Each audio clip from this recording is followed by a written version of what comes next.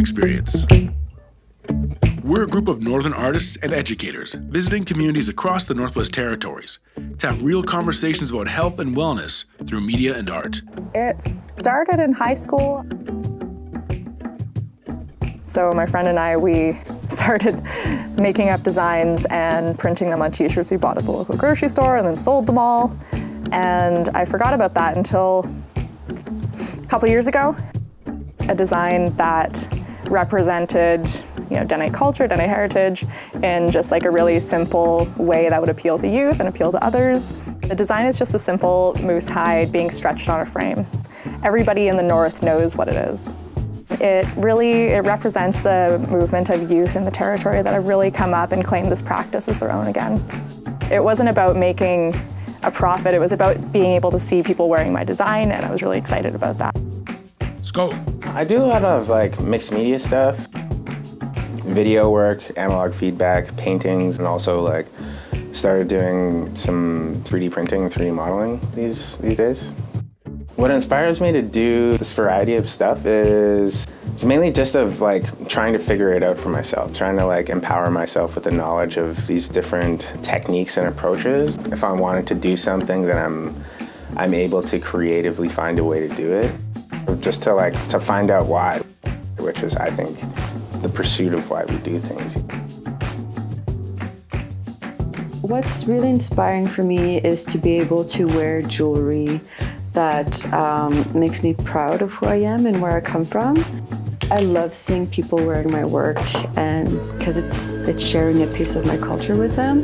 My ideas come from really different areas. Some pieces have been made because of the beadwork that was passed down from my family. Some other pieces were inspired by the work in museum collections, and then others come from nature and from our culture. We have such a rich culture and land that there's never a lack of inspiration out there.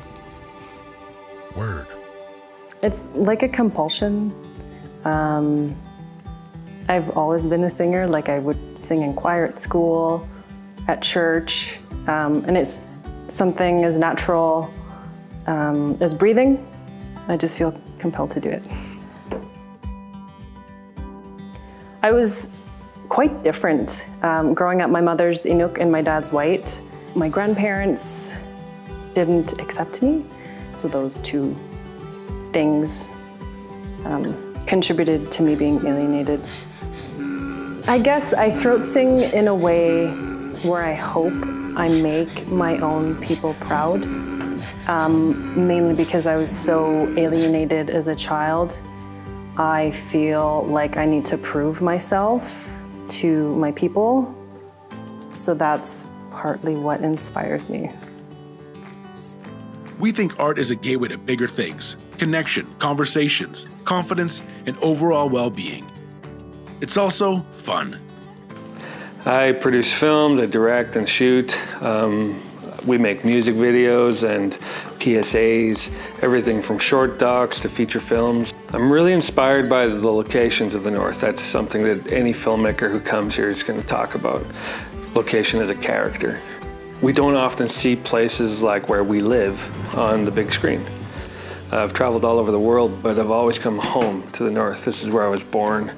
When I think and when I write and when I speak, it's from a deeply northern point of view. I can't erase that from myself. It's important for me that we show authentic representations of the North so that we're not just considered a afterthought to the rest of the world.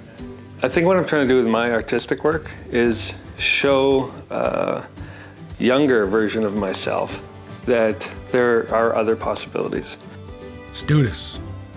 I've been illustrating since I was a kid. It just started off with, sitting in front of the TV, drawing, and, next thing you know, you're coming up with characters, and sort of just continued from there with support from, people around me to go to school, and here I am.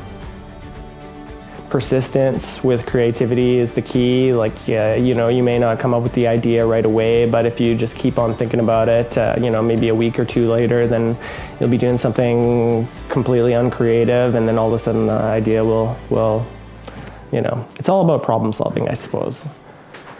Here's an old gig poster from my Vancouver days. Some old magazine covers here.